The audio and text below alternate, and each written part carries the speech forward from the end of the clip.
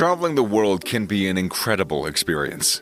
Still, it can be very costly too. And there's nothing worse than having all the travel wanderlust in the world while not being able to afford your next trip abroad. However, if you're willing to make some sacrifices, it's possible to afford a travel-filled life. In this video, we're going to give you the 6 most important tips about how you could afford to travel full-time or extend your trips and travel long-term. We're going to go over locations, travel style, and accommodations. And at the end, I'm also going to give you some job ideas that you've never thought of yourself. Probably. Do you like to travel? Are you curious about everything that the world has to offer? Well, then make sure you subscribe, gosh darn it, to our channel and leave this video a like if you enjoyed it. And also don't forget to tap on that bell icon to turn on notifications. Thank you. Or maybe not, thank you. Whatever you choose. I'm comfortable. Anyways, to get started, there are 2 main ways to make long-term or full-time travel possible. And they both have to do with, you guessed it, money. First, you want to save up your money and travel as cheaply as possible to reduce your expenses. And second, you want to find a way to earn money to cover the costs that you do have. Number 1, live frugally. This is the first thing that you could start doing right away. Living frugally allows you to spend more on experiences, enhancing your life. Think about what matters in your day-to-day life, and then start paring down the extras. A well-made meal at home is better than an expensive restaurant. Hanging out with friends instead of going out, using public transit instead of Uber or Lyft, and driving less by taking the bus, walking, or biking. Selectively buying clothes only when they're on sale. Using coupons, shopping at thrift stores to purchase secondhand items. Be creative in your saving efforts. Think outside of your day-to-day routine and look for ways to save money. There are easy changes that you can make in your lifestyle that allow you to meet your goals and to live comfortably. This is also an excellent time to start doing some research into financial products, such as credit cards, insurance policies, retirement plans, and investments. Saving money for travel is possible if you budget your finances every month.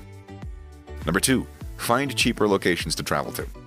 If you find somewhere that's a little bit cheaper than where you live at home, you might be able to stretch your dollar there and travel there for longer. Something that can be helpful is to look up the cost of living in a country or a city that you're thinking of traveling to. So you could check out a website like Numbeo, for example.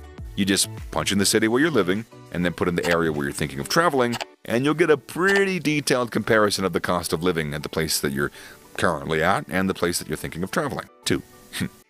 This can easily give you a great idea of how to budget for your trip, and it might also give you some pretty good ideas on new places to travel and places that you might not have thought of yet. Another great website to find interesting places to travel to and compare the cost of living is Nomad List. You can also check the currency exchange to compare different countries. Number 3, change your travel style to slow travel. Most people travel pretty quickly and they want to see as much as possible in as little time as they have, and go to a new town or a new city every couple of days. That can be super fun because you get to see a lot, but inevitably it's a more expensive way to travel. So the best way to save money is the idea of slow travel, spending longer in the same place that you're visiting.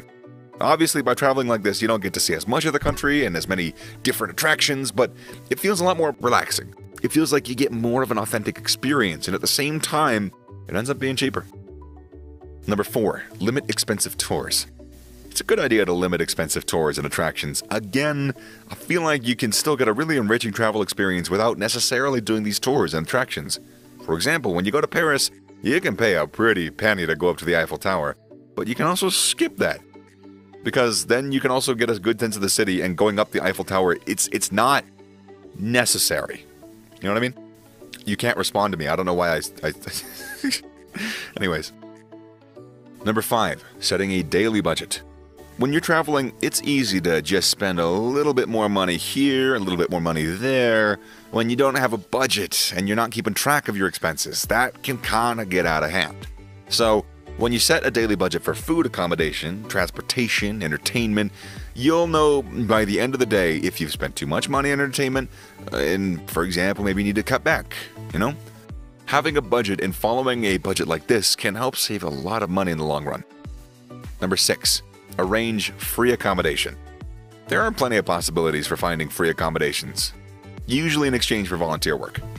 Worldwide Opportunities on Organic Farms, WWOOF, links volunteer with organic farms that need assistance. You will be provided food and accommodation if you work on a farm.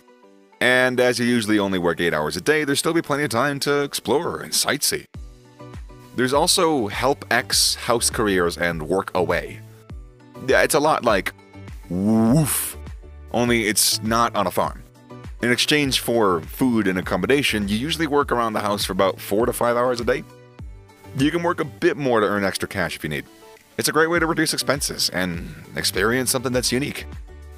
You can also do some volunteer work for a hostel, and in exchange, you get free room and board. Many hostels are so understaffed that they provide free food and accommodations in exchange for about 4 hours of work each day. You're free to explore for the remainder of the day. That's a great way to meet a bunch of new travelers.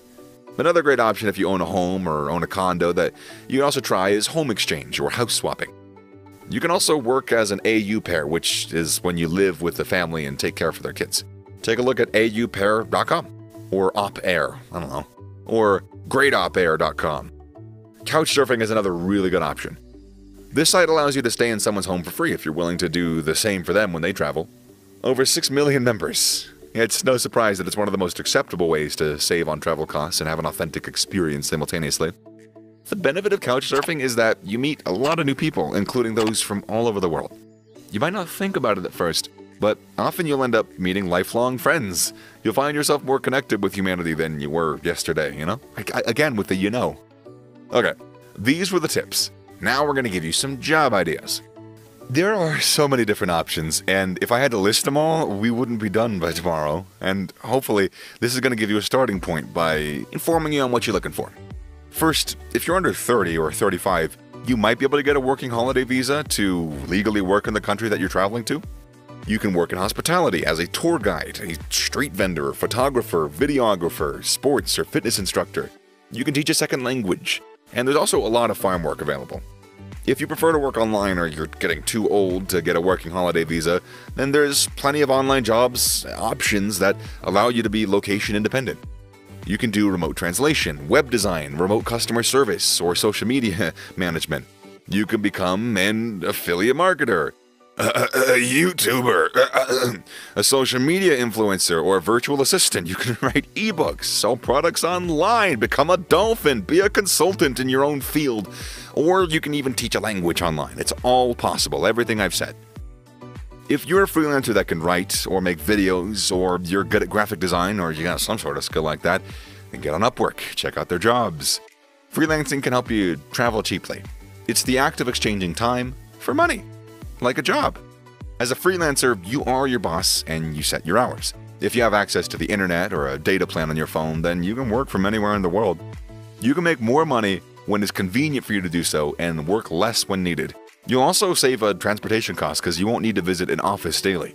It'll allow you to find work opportunities where they're available instead of waiting for them to come your way. If traveling is a goal, then being able to provide yourself with income while doing so opens up possibilities that you just can't get otherwise. If you have a specific skill, then there's often a way to turn that skill into making some kind of income online. You might just have to be a bit creative here and be willing to put in the initial time and effort. To get something started, remember that if you're starting your own business online, things like that don't necessarily happen overnight, and sometimes it might not be enough to cover all your living costs, really. It's also possible that you'll need to combine different smaller sources of revenue to make a sustainable income online. So that was pretty much it. In conclusion, the key is to be creative and open-minded when saving and earning money. Of course, we all have different budgets and lifestyles.